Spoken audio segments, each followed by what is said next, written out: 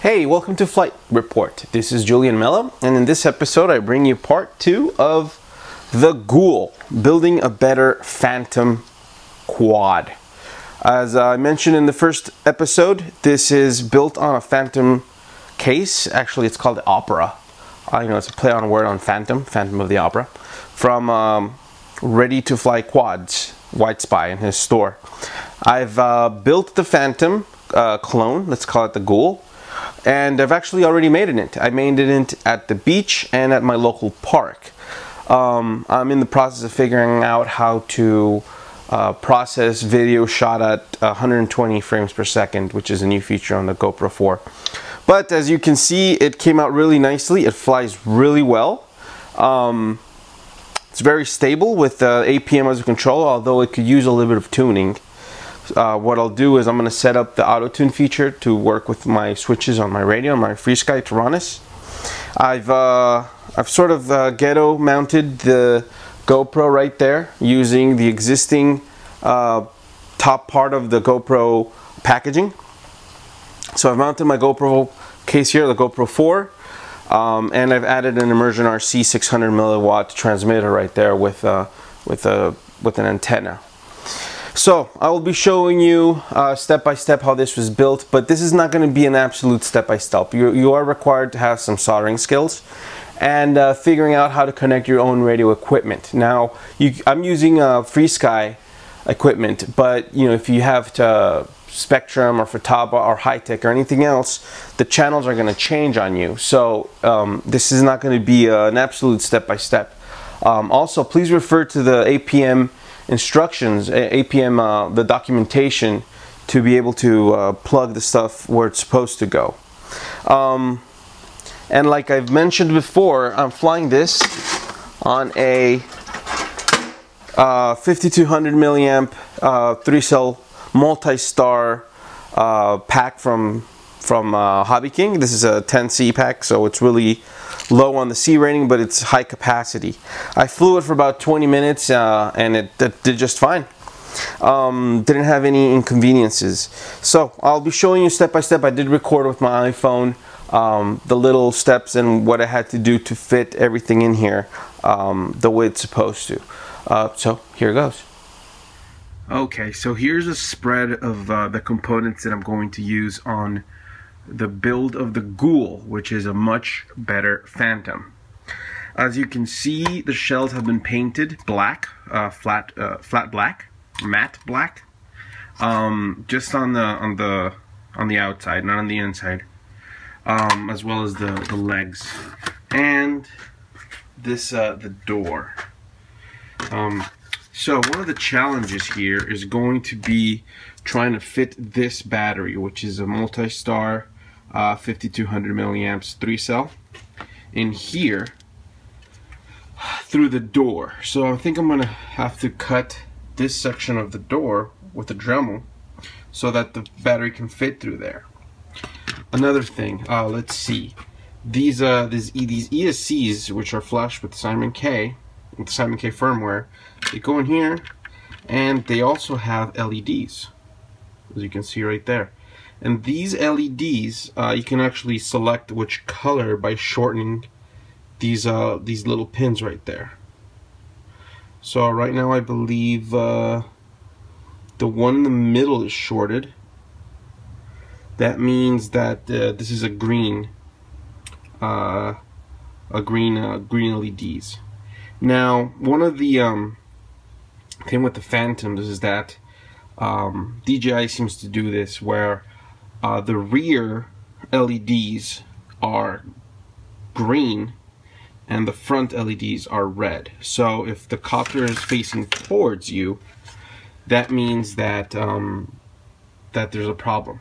Now, let's see, where's the front of this? Now, I'm gonna put these this LED array back here to show me the status of the APM, armed, and GPS lock, and a bunch of other functions.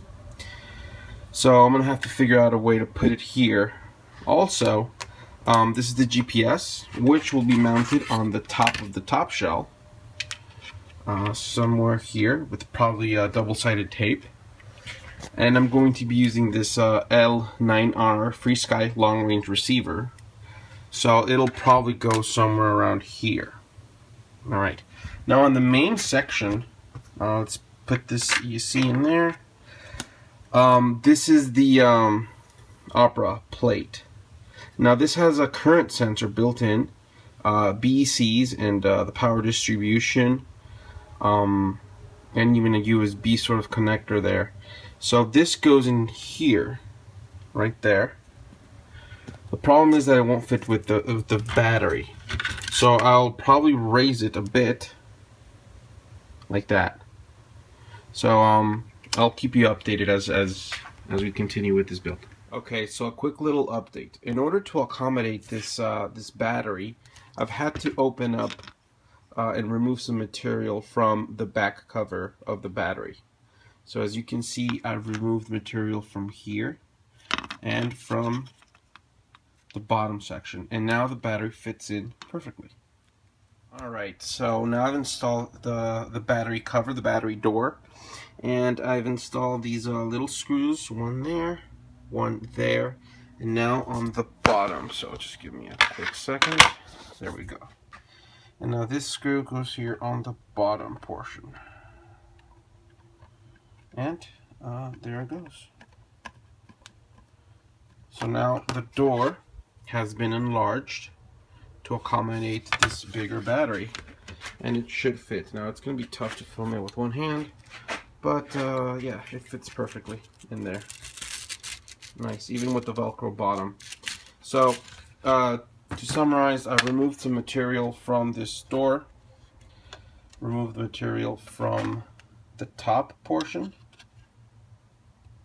Let's see, where am I staring at? Okay, I've removed material from this top portion and from the bottom portion.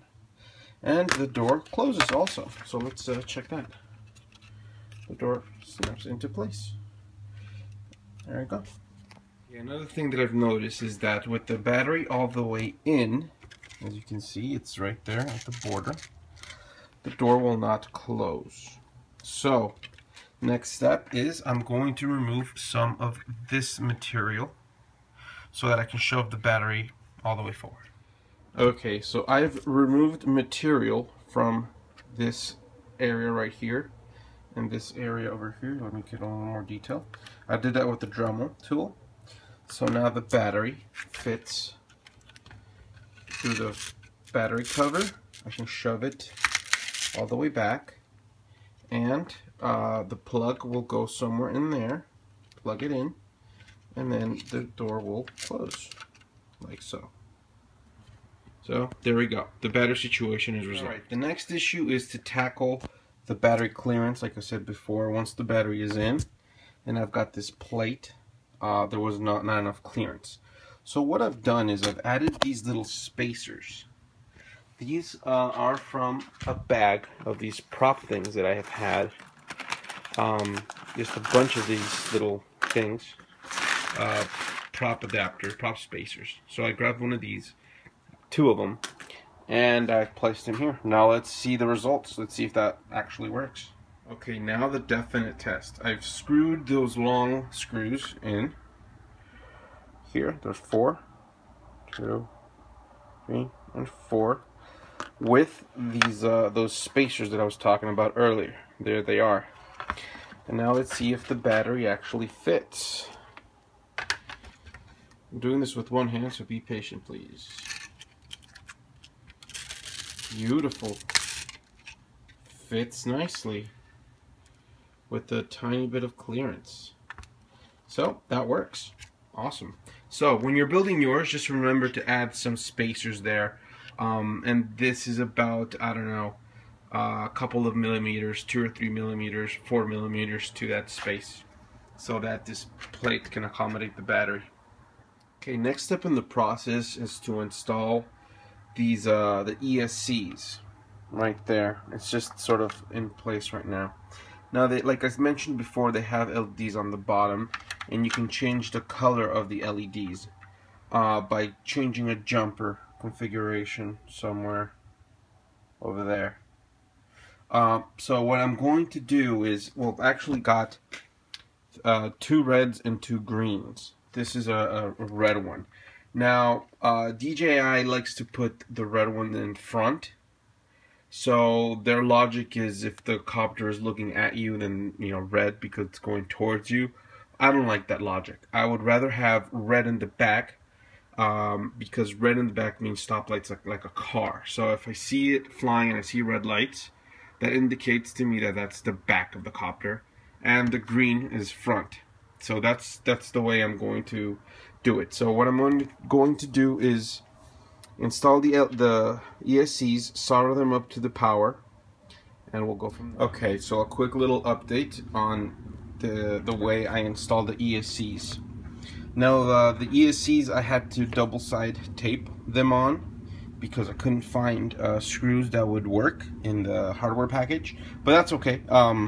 That works. I already soldered 2 of them right there, verifying that the motors were in the right orientation. So this one and this one's installed. Now I'm working on this one. Another little note is that I noticed that the battery, when inserted, would sort of jiggle around. So what I've done is I've added a strip of this Frost King stuff from Home Depot. It's 1/2 inch thick, and I just I'm gonna added a piece there. I'm gonna add another piece on the other side, and that's so the battery doesn't jiggle. So this is the stuff. It's self-adhesive, so I'm gonna shove it in there. See if I can focus better. Yeah, I'm gonna shove it in there, but I have to do it with both hands. Okay, that foam strip has been inserted on both sides. Now let's see how the battery fits. Beautiful. Beautiful. Okay, so the battery is in there and you can see the 2 strips of foam in there cushioning the battery. So it's perfect. The battery doesn't jiggle anymore. Okay, so just to explain this a little better, I've hooked up the motors to the ESCs, as you can see there, making sure they're rotating in the right direction. This motor rotates counterclockwise. This one rotates clockwise. So before I tested, and it rotates in the right direction. So to explain a little further, I connected the positive lead from the ESC to the positive lead on the power distribution board. Same thing with the negative, and I've done that with so far 3 ESCs. Also, the signal wire that goes there plugs into this N3, so then all the motor leads plug into there. So it's going to be a really clean installation once I get the flight controller installed. Okay, quick update. All the ESCs have been placed. The motors have been soldered. I've also interfaced with the current sensor, and I've epoxied around. I just matched the pinouts of the board with the pinouts on the mini APM. I've also done the same thing for the motor outputs and here. So, and from here it goes over to the motors. It's a little bit different, the way they're labeled. An APM is supposed to be 1, 2, 3, and 4. So I had to rearrange the order of 1 and 3. But other than that, the wiring is the same. Another thing that I've had to do, and this is regarding the LED display, the 4 LEDs. I've wired them up correctly. I tested it, but I had to open up a little door here. It looks bad, but I will cover that and make that look prettier with some sugar. So, oh, and the APM is also double-sided taped onto the board. Okay, so everything is wrapped up with the quad. APM is mounted. The Free Sky receiver is in there. One antenna is in this orientation, the other antenna is in that orientation. Power connector, everything's tested. I'm going to put the lid on it, which has the GPS on here. And it has to be in that orientation, so when you flip it north, or the front of the quad is that way. like that. So the connector has to go up front.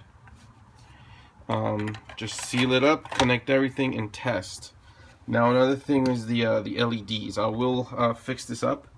It has a blue light and a red and a white one. The blue is for GPS. When this is locked, when the blue is solid, that means that there's a GPS lock. Now I chose it to be blue because blue equals sky, so easy there. When this one is on, when they're all solid, it means that it's ready to fly. So I'm gonna seal it up, and I'll take it for a test flight. Okay, well there you have it, the Ghoul. It has a mini APM inside. It has a 5200 3-cell multi-star battery in the compartment.